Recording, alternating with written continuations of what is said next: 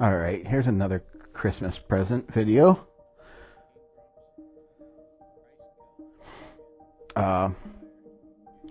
My niece's husband's kind of outdoorsy. I don't know if he has one of these, but I've never heard him talk about it. So I'm going to make him a little campfire tripod with a little hook on it. All I'm doing right now is stubbly pointing the ends.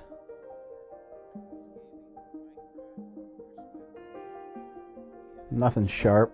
It doesn't need to be sharp. Poke your eye out while you're on a hike.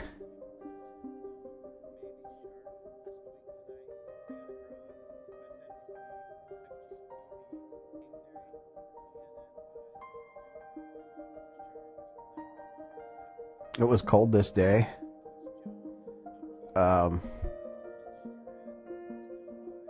Up to this point, I think I burned about 3 logs on the forge on top of my coke fire. The logs heat the building and me. The coke heats the steel. Does a good job too. The logs act like insulators. Keeps the heat focused. On top of that, it generates its own charcoal. Just giving it a bend here. 2 of the legs will be long, or longer, and they'll end in little eyes on the ends. And one of the legs will be a little shorter, and it'll terminate in an eye, but then it'll curve back around as a hook.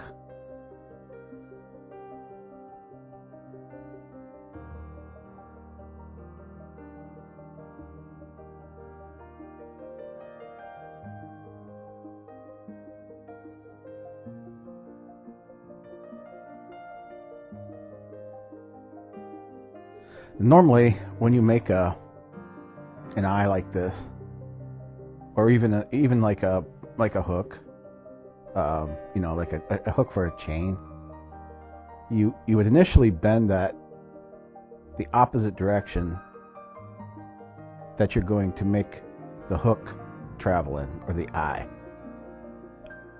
But I've been playing around with just offsetting, which would be the same thing, but offsetting is a procedure you do on the anvil, where you would basically shearing your steel.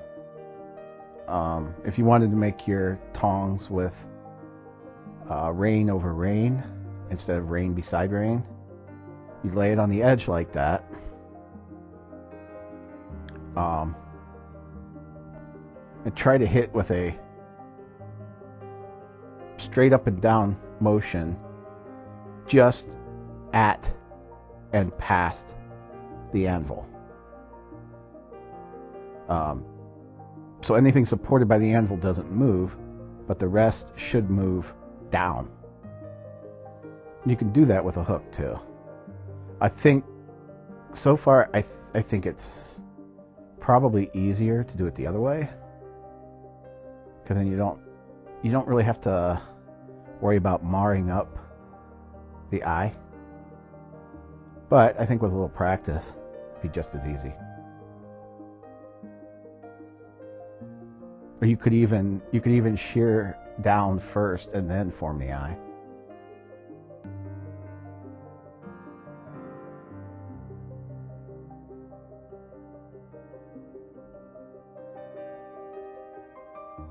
You do have to be careful with the shear, because if it's too violent, it actually makes a step, which doesn't matter when you're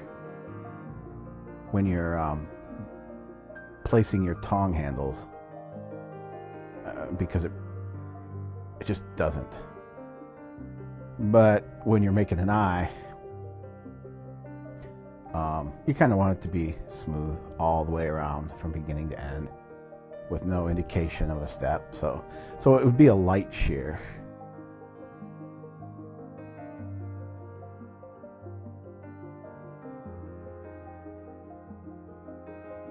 Now this here, let me take a look at, yeah, here I'm preparing this.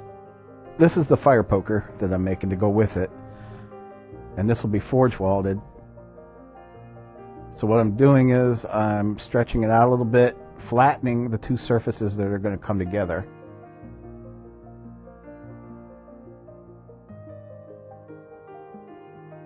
So you have like a couple inches of weld, and then the rest of it is free to bend into a shape of a hook. And there's two directions you could go with that. You could either bend it into a hook that comes back around towards the front, or you could bend it the other way. And I chose the front. I actually think the other way would be cool. Whoa, a little too hot there. Yeah, definitely too hot. Let it cool. It won't hurt nothing. As long as you don't do anything to it till after it cools back down, and then barely do anything to it.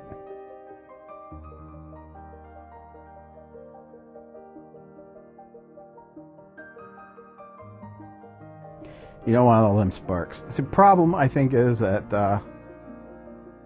I threw all 3 irons in the fire, so I'd have something to continually do instead of waiting. But if you don't pay attention, you might end up with too many irons in the fire.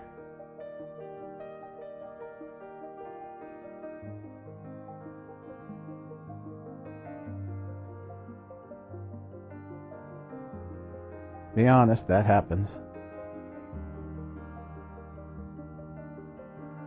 Probably something on the podcast I was listening to.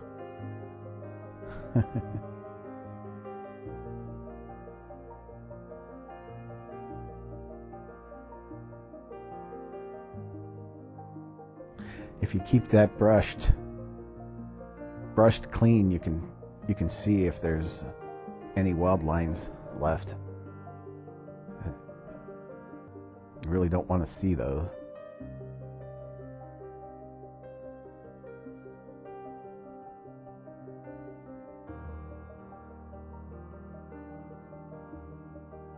Now I'm shaping it down into a point, I believe. You put a taper on it, and then you knock off the edges, and then you knock off any more edges all the way around, and then you round it up. So basically you would go from 4 to 8, and you could leave it at that. You could go to 16 sides if you wanted to, if you're really shooting for round. And then once you knock those off, you can just gently go around and round up that into a nice conical taper.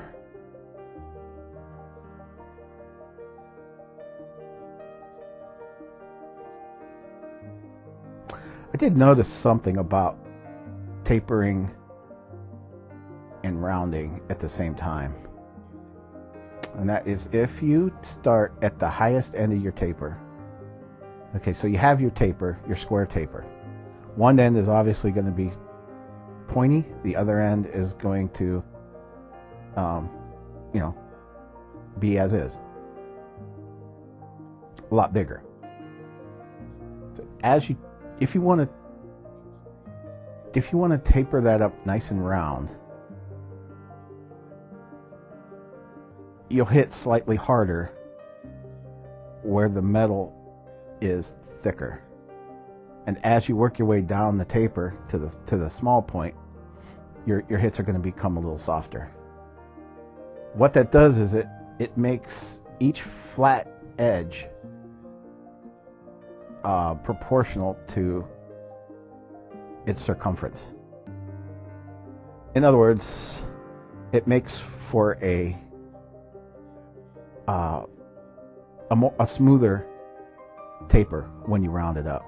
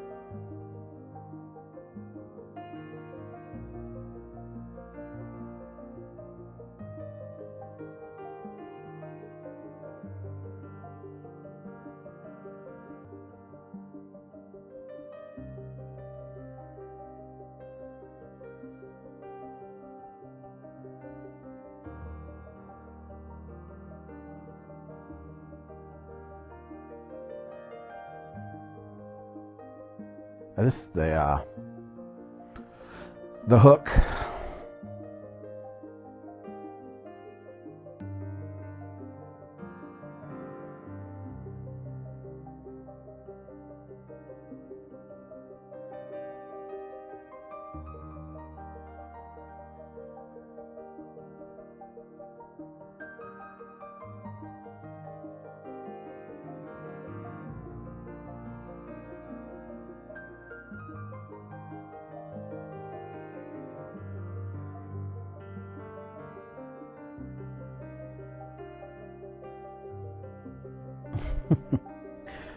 Shiny metal on metal.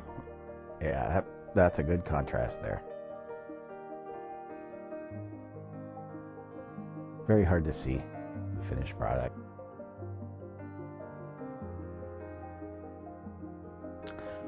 Now at the end, I was just going to bend the end down and wrap it a few times. So you know, you bend it all the way around and then just...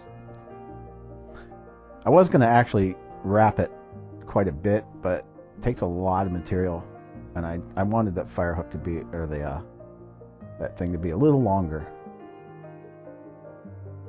So basically it looks like a knot that you would make.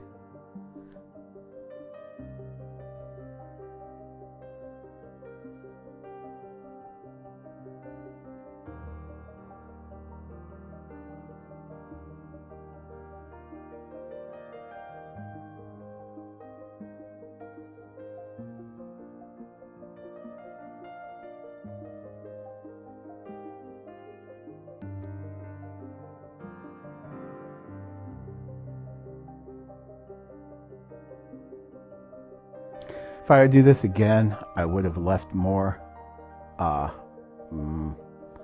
the very end to hold on to.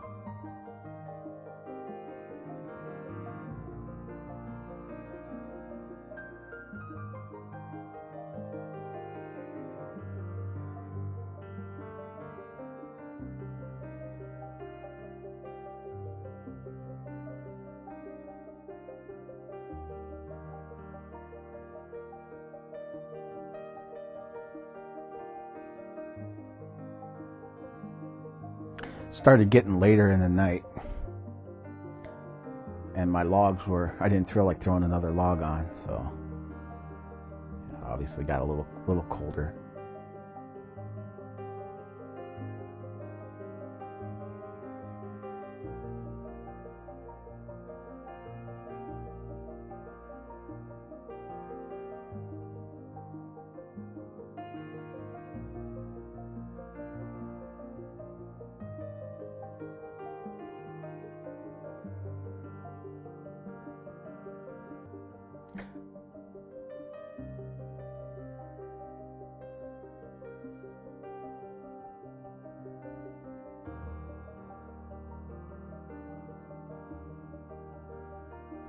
The hardest part to those is getting that bend straight. Once it's straightened up, you can tackle it on the anvil pretty easily. You just don't want that thing wrapped around there to be crooked.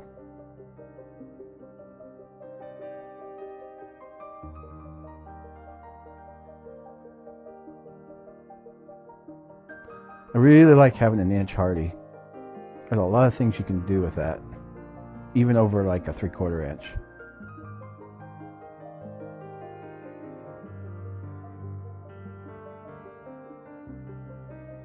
So you get the idea there.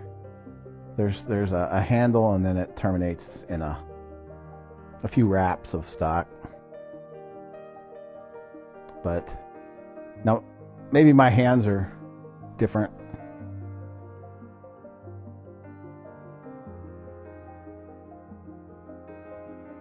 Here's where I made the big mistake to begin with. I mistook my can of blacksmith's goop, the stuff that makes things nice and black, with my can of hardening oil, which in this case is vegetable oil. And you know, when it gets cold, they both look identical, and they're in identical cans. That's just, I usually never have the hardening stuff out unless I'm hardening something. But in this case, I didn't put it away when I was done, and so I thought that was it. And I tried and tried and tried to get this thing black, and it would not blacken. Well, you know, not evenly, not nicely, and I could not figure out what was wrong. It never has that problem. So I changed rags. I think I had one that was mostly not cotton, and then I threw on some cotton, and it's that cotton, when it chars, it makes a difference. But it's still is not going to make as much difference, or enough difference really, to turn that black. Not with cooking oil.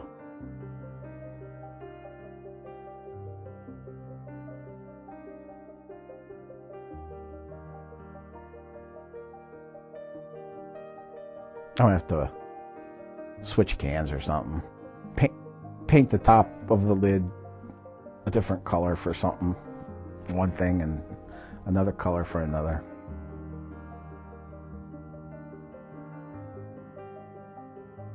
Ooh, a little flash there. Unfortunately, I also didn't catch on to the fact that stuff smelled terrible. I don't mean like chemically poisonous terrible. I mean gross terrible. Because cooking oil does get rancid. Usually after you harden a few things in it, it becomes livable again. But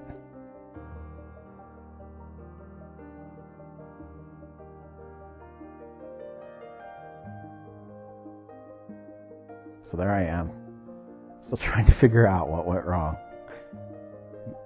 Not once thinking that it was my lack of blacksmith goop. I believe I pretty much burnt up one rag trying to get it to carbonize a little bit. Just burning it on the hot metal. Still didn't work. So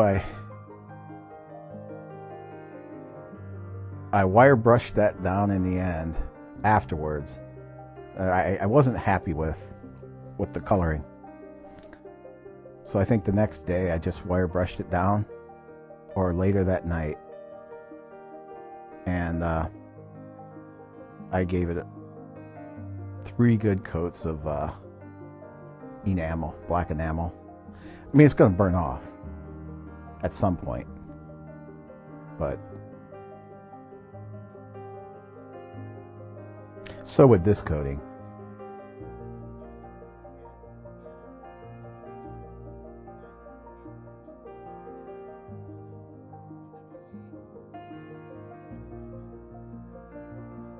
Yeah, you can see, you think a lot of that smoke is from that oil, but it's not.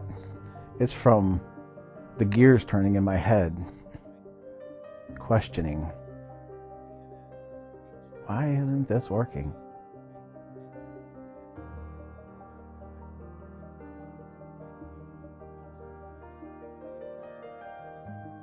So here I am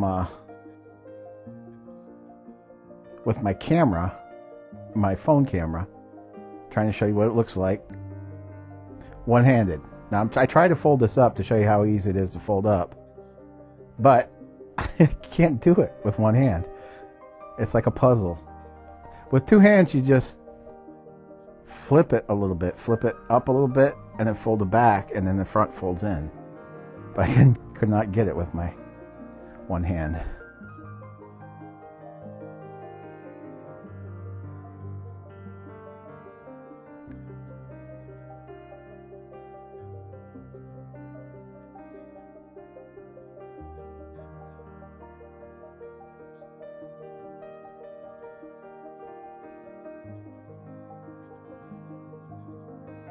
And that's what it looks like folded up.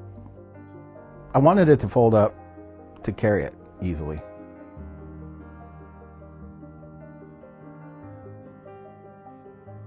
And that's what's left of my log fire.